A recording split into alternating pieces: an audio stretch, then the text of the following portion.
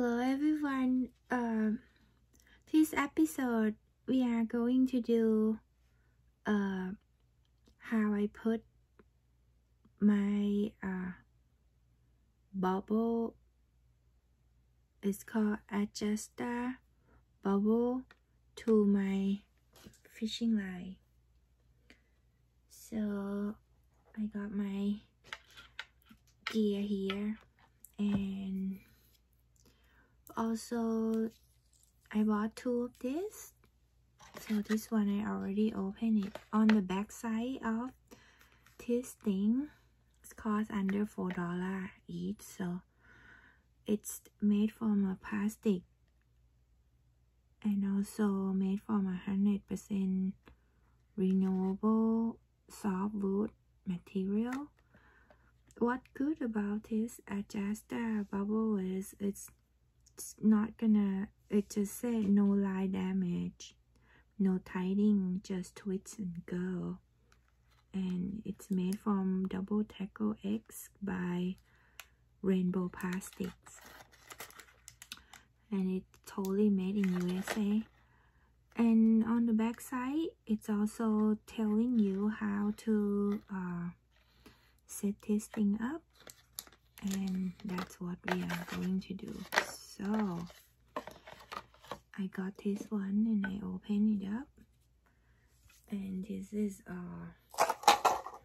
make sure I got it the right way, because the shape of this thing, and want to make sure it's go to the right direction. So this is the tip of my ugly stick rod, and I'm just gonna, and then this is my fishing line, the end of my fishing line. So the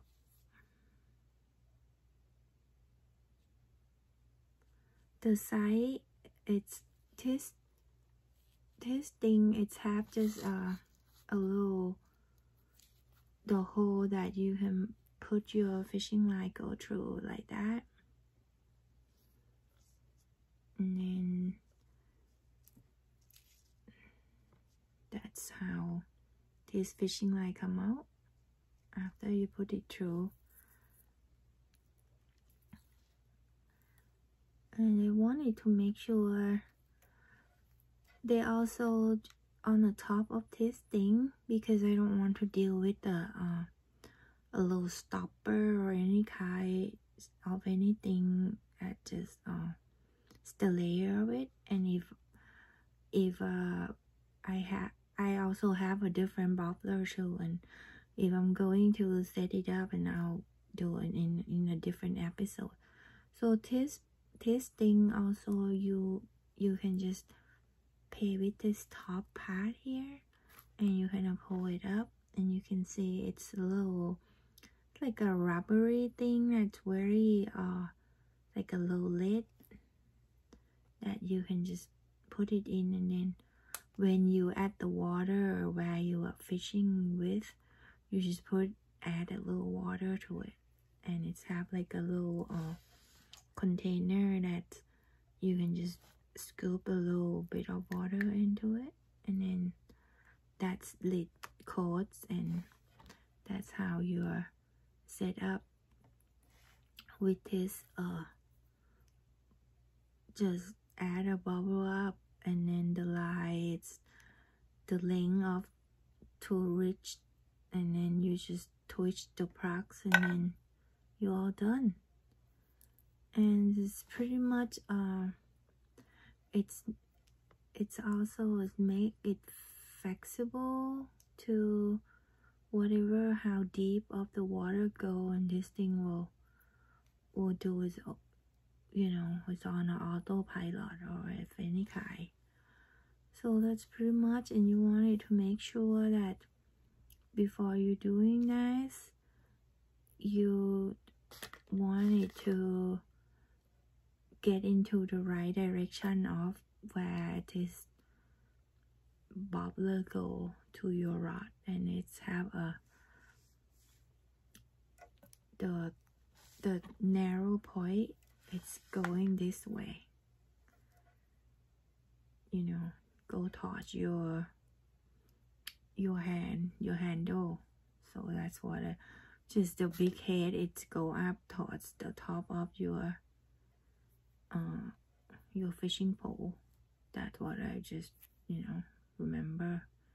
It's easy to remember for me that way. So, and that's pretty much because I'm still a beginner, and I'm gonna go out and try it out and see what's available for me out at the water, and I want to give it a try.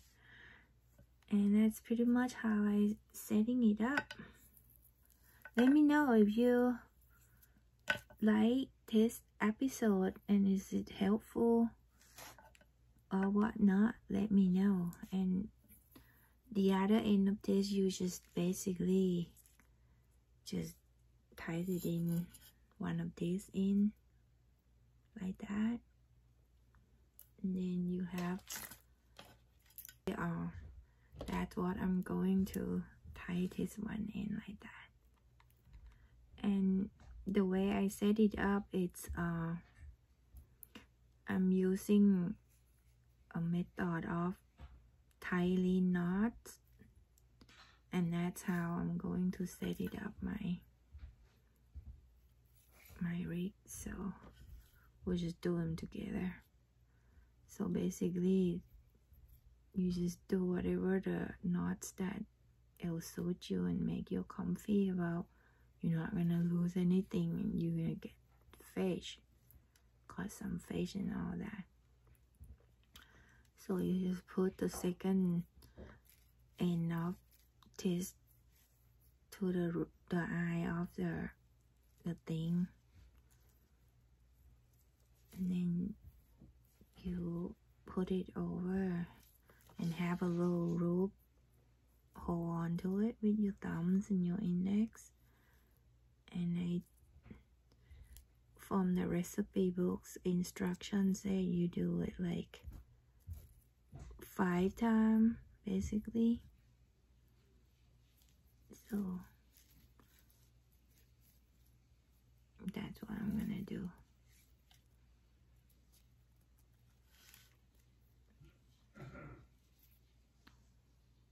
So 1, 2,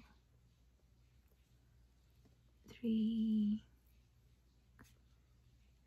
4, and 5. After 5, you just put it back to the loop that you create. We are doing the tying knot, setting up this floating fishing method.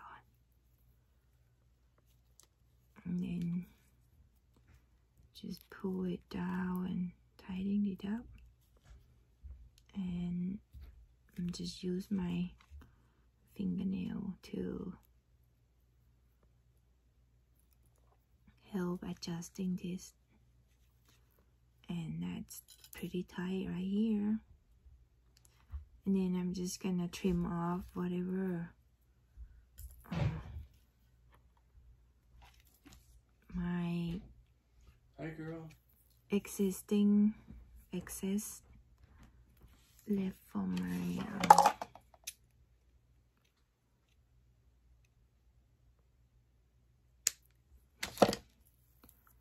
so,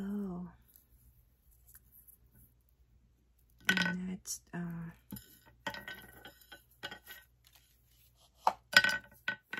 it look like this.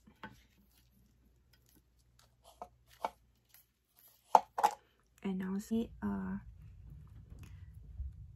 I'm gonna tie this fake eggs and tie this handmade for try to fish for the steelhead setup. And I also have this clear bobbler on my fishing pole, and this is using my ugly stick, and this is the top of the fishing rod. Okay, and you just basically just put through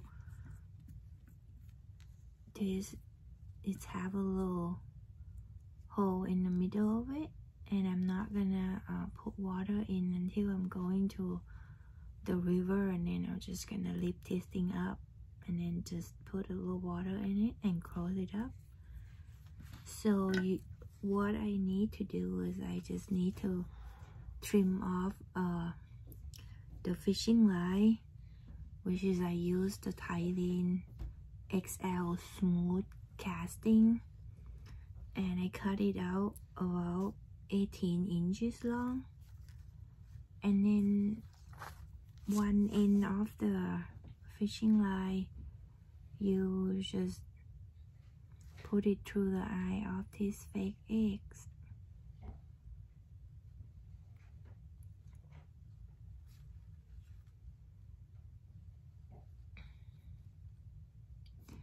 And this specific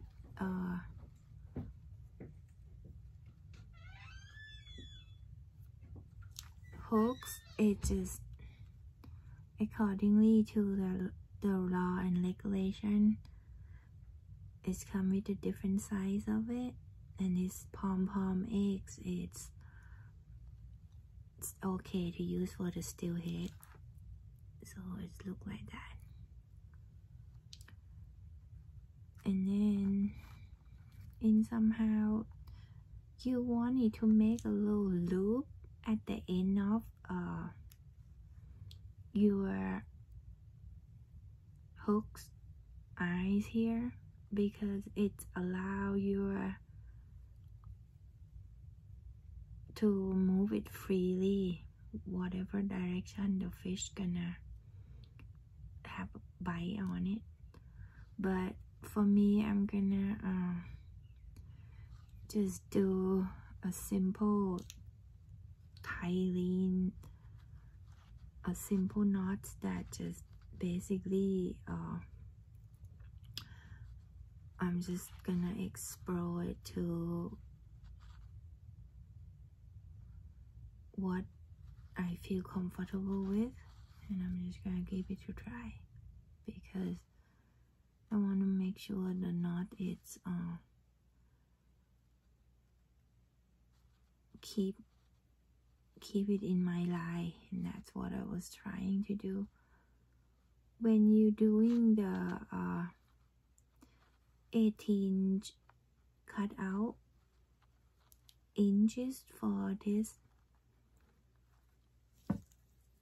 you need to make sure you give plenty of line, maybe cut out 20 or 19 to give yourself extra room, because when you tie it down, the knots that you are working on, like I am doing now, you're gonna have to give yourself some sort of a cut out, and it's gonna short you up. But if you cut about 20 inches of the length, then it will be perfect for your fishing expedition. So the pro suggests that if you have more skill than me, you need to leave the loop right at the end of the eye of this hook to help making this little tiny eggs, fake eggs here, the pom-pom eggs, to be able to move freely. But I used the Thailand knot and tied it all the way down and tied it really good because I want to make sure I got the fish. And I will learn in a different technique with the loop at the end there too. So that's what my, then I'm just gonna give it a little tidying up. I just cut off the assets. So, and this is what it looked like on this end.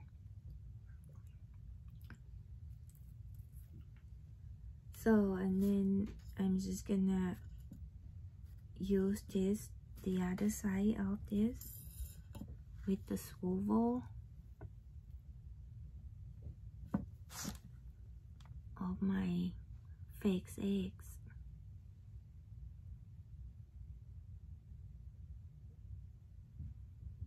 And also, I also use the tiny knots, same. Just go to the eye again, hold on to a little loop, do twist it at least 5 times, I would say. That's what the instruction I learned, they told.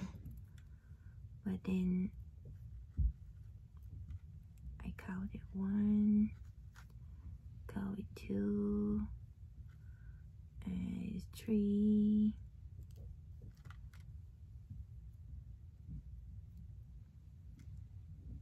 and 4, and 5. Go to the eye.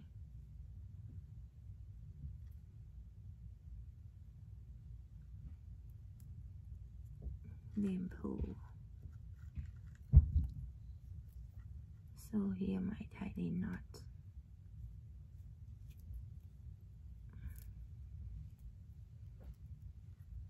One side of swivel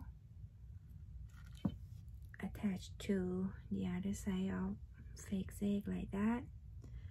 Now I'm going back to my, this is the tip of my fishing pole, and of course this the finished product. One side is swivel and the other side is the egg, and then I'm going to attach with this floating setup that I did it earlier. You just basically put through the middle of the thing after you open the package, and you just tie the end of the rod to the other side of a swivel, just like that. And I will trim the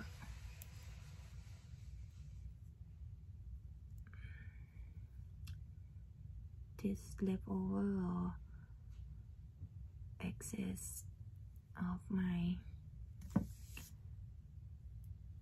work on the other side of swivel too, okay?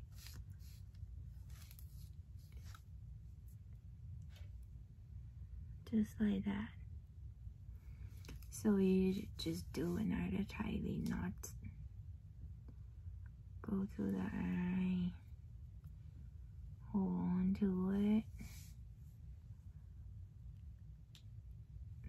So I am a beginner, and if you guys have more skill and want to add on anything, let me know. That am I missing? Telling the story about the fishing of my own journey. So, okay, here my 5th one. So number 5. Then I'm just going back to the eye that I was starting with. Then pull.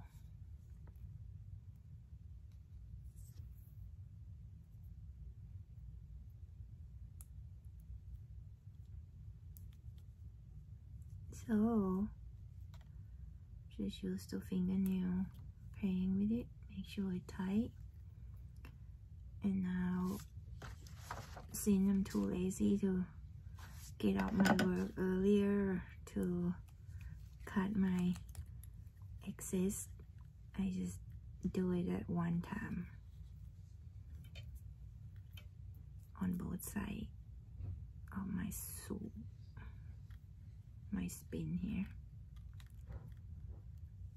Mr. Spinner.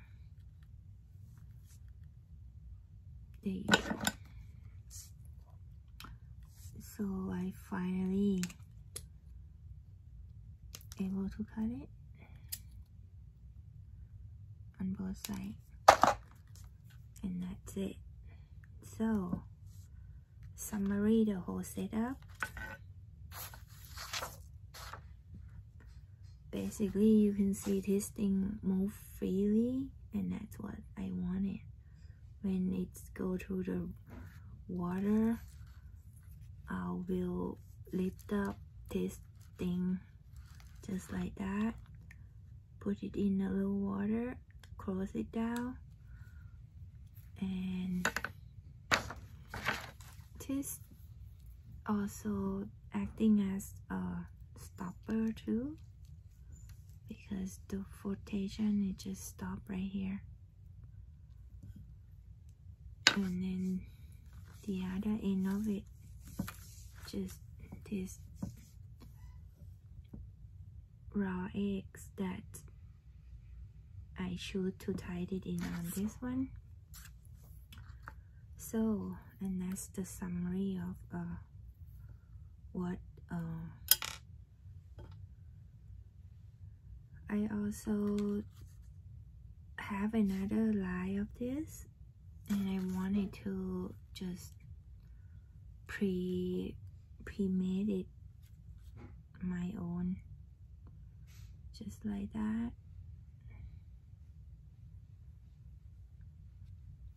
And I'm still gonna do the tiling knots as well on this guy.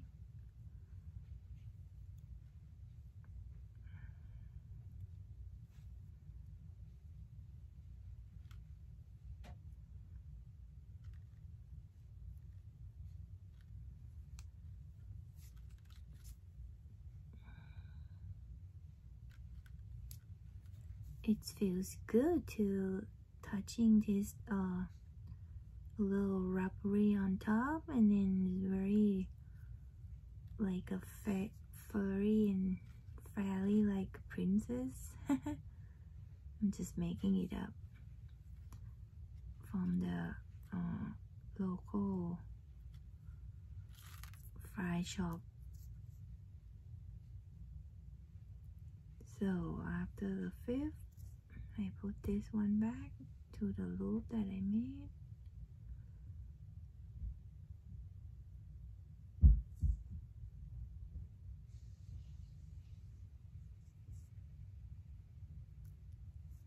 Ow, those things sharp. And that's that.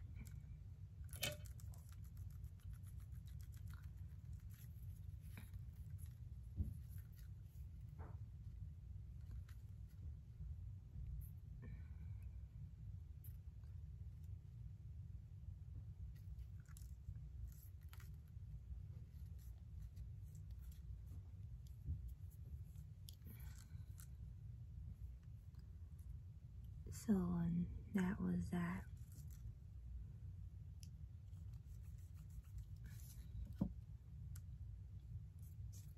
And that's, I'm just gonna, this is, I just prepped it for a spare when I want to change my lure to a different one. Then I got this one ready. Then just trim that off, and then make sure it's tested out, and that's pretty good. And then this end I'm not gonna put anything on, just like that. So it's about 20 inches long for my spare one. So now this is what it should look like.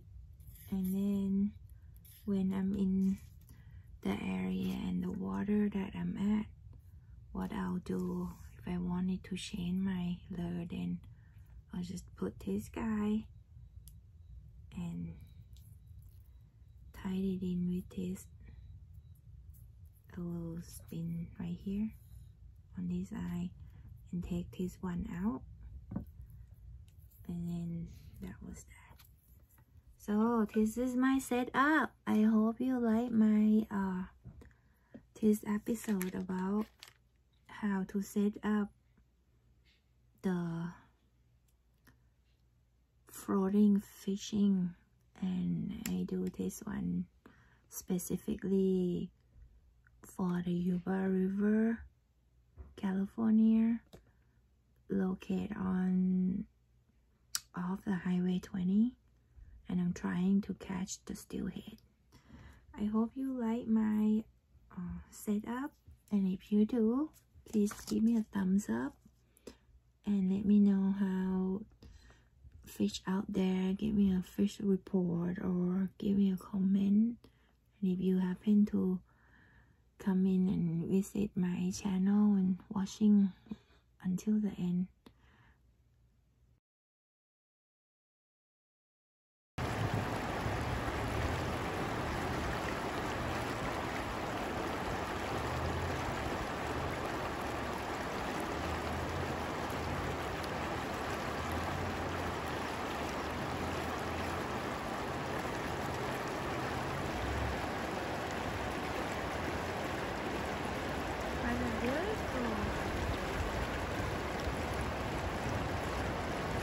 Yuba River, Northern California.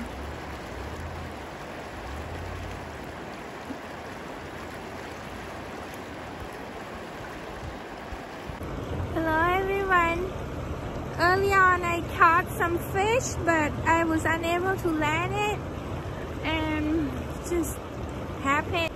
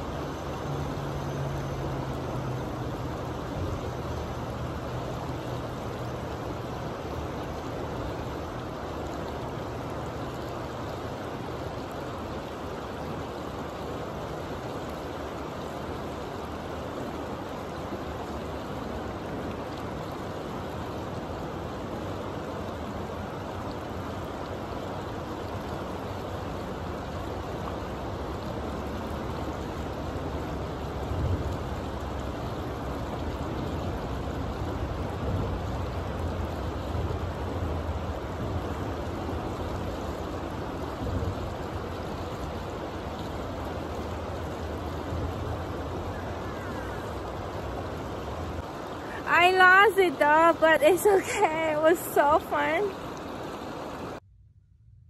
So if you are interested in fishing in the river and fishing for steelhead, and this is what its recommendation.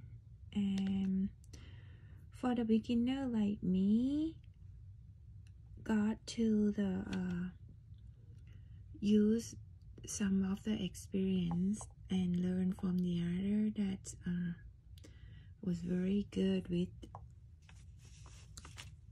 professional for fishing for steelhead. And this is what the recommendation is. So you're gonna need those, and in the store is not that expensive. Two of these cost about $3.89, and also just I used the size 10 of Suwo and then size 12.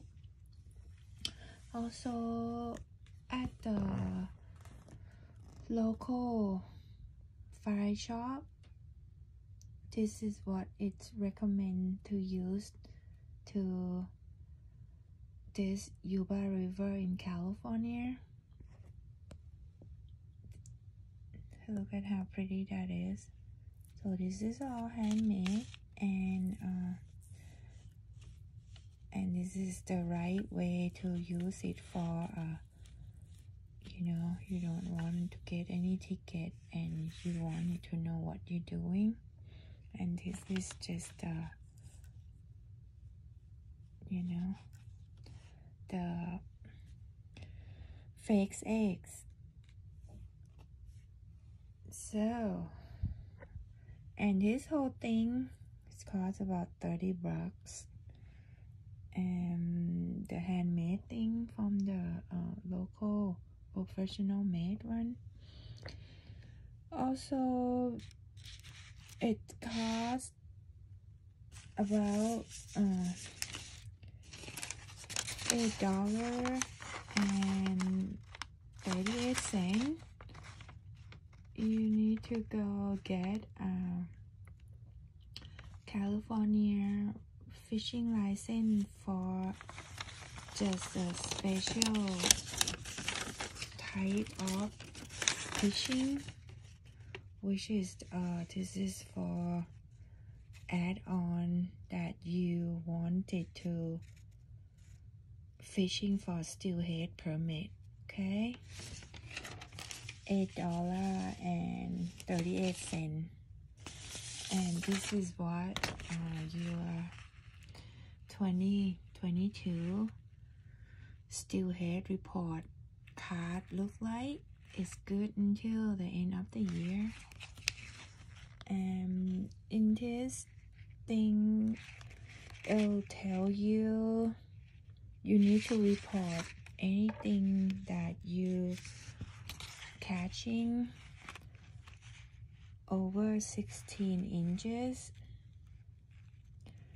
And of course steelhead is in danger, and you wanted to make sure that you read all of this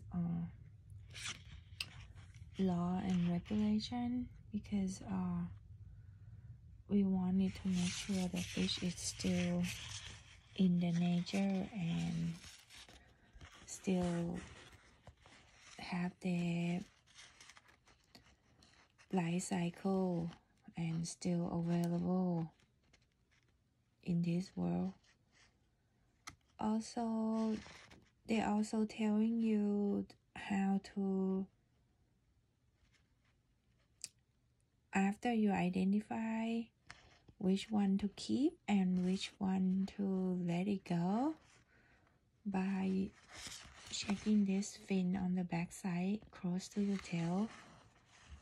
Then this is how you record it, like how long you were fishing for and where you were at. that's the example of how you're supposed to keep it, your record. And then they also prefer after you record to this, you can go and submit it online or just put it in online and report to this website. It will be helpful to keep the records and all that. So there are some regulation about how you fishing under Title 14 Section 1.74 requirement. Also keep it in mind that you can't use the live bait on Yuba River, and you cannot use also any scents that make your lure more attraction. So, and also the other one is you can only use this type of hooks. That's you can use this, but not a regular 3 hooks and no bobber at the end of the hook here. So single hook is good. So make sure you know a little bit about which water you're going to go do your fishing for steelhead. As I am a beginner of learning how to fish for steelhead, I'm still learning, but it's a lot to it. But this is so far what I'm gonna start with my fishing for steelhead. And most of the time I do some research about this steelhead. They can take so many years for the person that try to fish for the steelhead but never get it. It's very hard fish to get. So if you caught one, so like they eat up the fishing, like heavenly fishing person. You are an angel, become angel of fishing. So I would suggest because I'm gonna try fishing more at Yuba River, because it's well known of this steelhead where they're located, and it's very hot down at the Yuba River along Highway 20. And that's pretty much I wanted to talk about what I'm prepared for my fishing gear, and more of the how I put them together and all another things. So I still have to do some research and learn. If you the beginner, I hope you like this video, because I'm still learning. I'm not know a whole lot, but if you guys this video, please hit like and comment if you like. And thank you for watching what I was going to use for my steelhead fishing. And go out there and enjoy your fishing, and you can see my next video. Thanks.